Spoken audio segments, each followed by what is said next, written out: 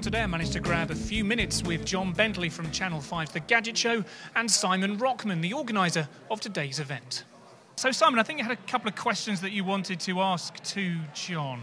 Yes, so the players here, Doro, Emporia, Gmark, aren't the mainstream players that you come across in your day-to-day life dealing with technology companies. The only major one's Panasonic.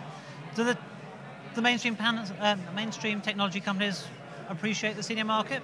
I suspect probably not, actually, because I think there is still a feeling, particularly in companies that wish to appear always on the cutting edge, they need to pursue that youth market, go with what's trendy and fashionable, which equals young. I suppose there's also the hope that they'll keep their consumers going with them as they get older, but there is that, always seems to be that feeling, we've got to be youthful, we've got to get them while they're young, and it's sort of missing out on a very large market. But do you think adopting technology might not necessarily be something only the youth does now? Now, I think I'm more techie than my children. Do you think we've got to a stage now where technology is sort of established and maybe there's a curve of people getting older who are the techie ones rather than today's youth?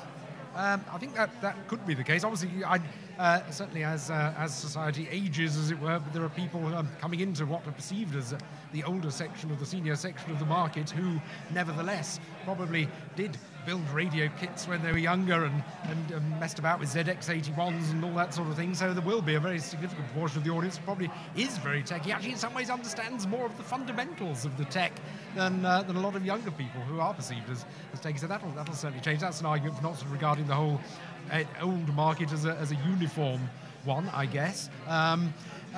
In terms of, am I more techie than my child? One of my two girls is quite techie, the other one isn't. So I think my wife is in some ways less techie than my mother. So it's actually certainly probably on phones, although she's much better at comics. I suppose we're all individuals, really.